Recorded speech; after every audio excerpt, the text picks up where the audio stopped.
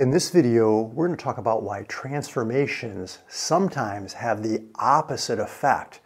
So let's dive into this video. What does that mean, transformations, and what does it mean having the opposite effect? Well, let's take a look at a parent function like this y equals square root of x function. We can get a nice table here by plotting some points, and let's put some values in for x that are easy to take the square root of, like 0, 1, 4, and 9. The square root of 0 is 0, square root of 1 is 1, square root of 4 is 2, square root of 9 is 3. Now let's take a look at a function that has been transformed, a square root function that has been, in this case, shifted. And when we look at this x minus 2, let's again make a table, but let's pick some values that are going to make this easy to take the square root of. So for example, I could put in 2, 2 minus 2 is 0, and the square root of 0 is 0. Or I could put in 3, 3 minus 2 is 1, the square root of 1 is 1. Or I could put in 6, 6 minus 2 is 4, the square root of 4 is 2, and I could put in 11, 11 minus 2 is 9, square root of 9 is 3. Now, let's go ahead and plot these points on this graph. Let's graph the parent function first. So that's going to be here at 0, 0, 1, 1, 4, 2, and 9, 3. And that's like our basic graph right there. But let's look what happens with this x minus 2 when we plot these points. So here we have 2 comma 0. I'll just put an x, 3 comma 1, 6 comma 2.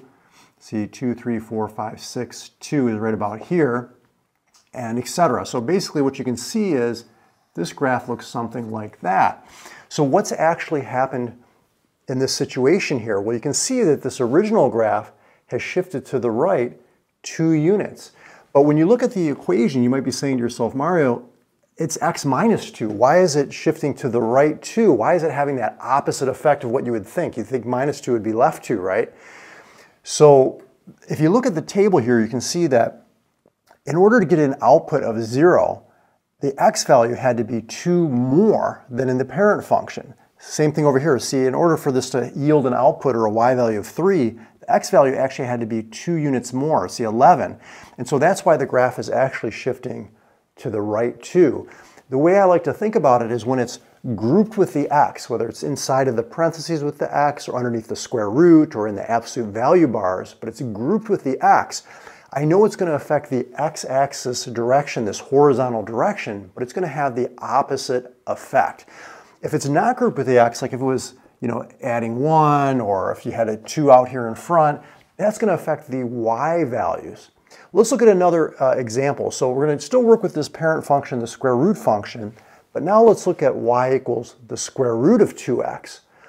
So what do you think is going to happen in this situation? Well, let's make a table again, and I'm going to put values in for x that are easy to take the square root of. So if I put in 0, 2 times 0 is 0, and the square root of 0 is 0. If I put in a half, 2 times a half is 1, and the square root of 1 is 1. If I put in 2, 2 times 2 is 4, and the square root of 4 is 2. And if I put in 4.5, 2 times 4.5 is 9, and the square root of 9 is 3. Now, let's go ahead and plot this table and the original parent function table on this graph here. So, starting with the parent function, we've got 0, 0, 1, 1, 4, 2, 5, 6, 7, 8, 9, 3. And so there's our original graph like so. Whereas if I plot these points, we've got 0, 0, which is at the origin, 1 half 1 is right here, 2, 2 is right here, 4.5, 3 is right here. So this graph looks something like this. Now what's happening in this case? Well, you can see here, it's like we're squeezing on this parent function in the horizontal direction. So this is actually a horizontal shrink of 1 half, not 2. You would think 2 would be like a horizontal stretch by a factor of 2, but it's actually the opposite. What I mean by the opposite in this case is instead of multiplying by 2, you're dividing by 2, or you can think of it as multiplying by the reciprocal, a horizontal shrink of 1 half. Now you might be saying, Mario, why is that? Well, notice here on the table, see, in order to get a y value or an output of 1, the x value had to be half as much as over here. See, in order to get an output or a y value of 2, the x value had to be half as much. See, this was 2, this was 4. Same thing here. This is 4.5, this is 9. So it looks like when you look at the equation that you're doubling, but what's happening is that the x value has to be half as much to yield that same output.